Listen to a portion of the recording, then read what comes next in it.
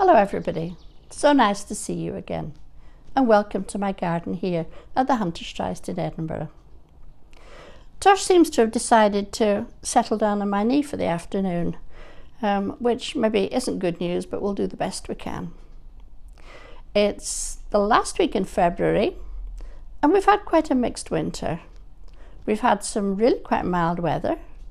We've had here in Edinburgh about a week of snow and ice, and it didn't do the garden any favours at all. But the garden's resilient. Most of it will bounce back okay.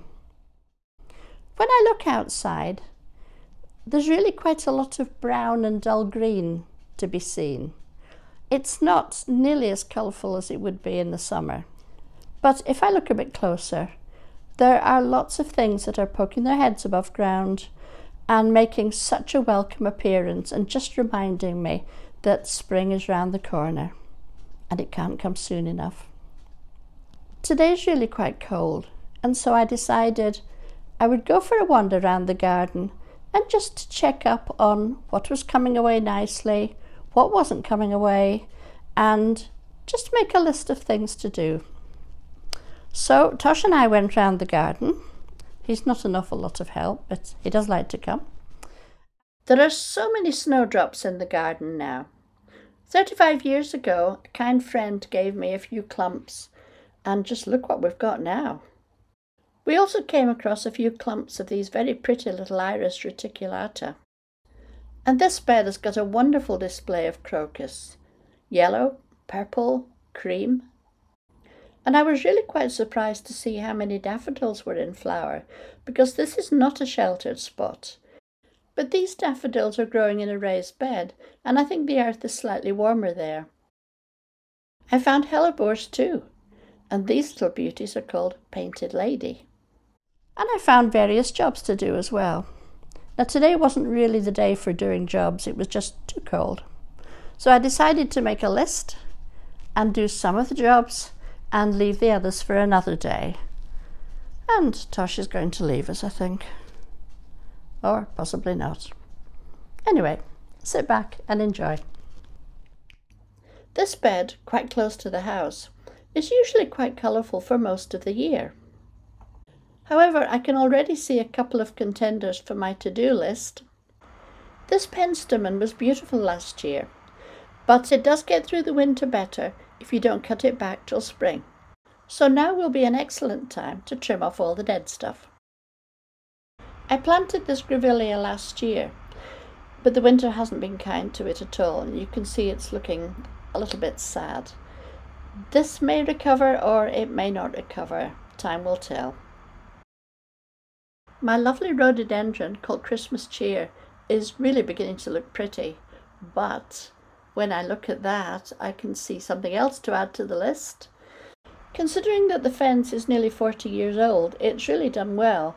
But from time to time, these planks come off, and all it takes is a couple of screws to put the back on again, and it'll be fine for maybe another 40 years. Here's another of my old favourites, winter jasmine.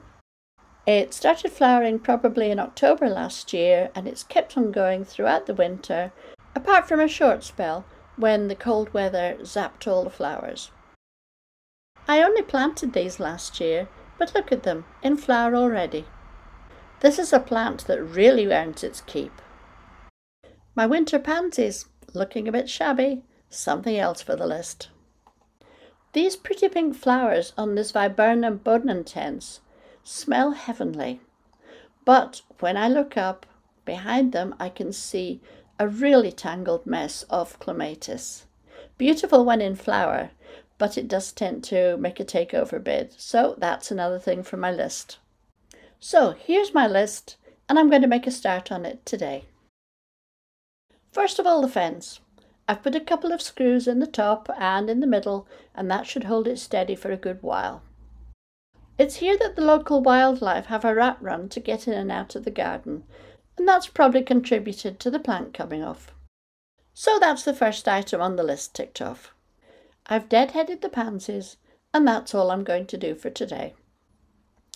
That still leaves me with quite a bit to do. Some hebes are not too hardy, but this one has been fine for years. But it's taken quite a beating this winter, so that's another thing for my list. I'll cut it back hard soon, and I expect it'll come away fine. I've not lost a hebe before, so fingers crossed. And this Photinia, called Pink Crispy, has got burnt a little, but it will come back just fine. So nothing to be done here. These dead hydrangea flower heads do really contribute to the garden looking quite brown and dull in the winter, but unfortunately we mustn't touch them yet. And the reason for that is, as soon as you take off these flower heads, the leaves and the buds will take this as a sign that they have to start growing in earnest, and when the next frost comes, which it undoubtedly will, you will lose all of the new leaves and all of the new buds, and it will not kill the plant, but it will delay the flowering significantly. This is a job definitely best left to when the risk of frost is over. Well, I've made a start on my list now, and the rest will wait for another day. I'm so glad you were able to join me today, and I look forward to seeing you again in a week or two, when we'll see what else is needing doing in the garden. In the meantime, bye-bye.